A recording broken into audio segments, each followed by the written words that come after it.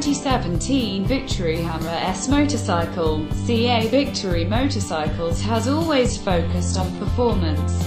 The design brief for the very first Victory motorcycle was simple. 18 years later, Victory remains dedicated to the pursuit of performance.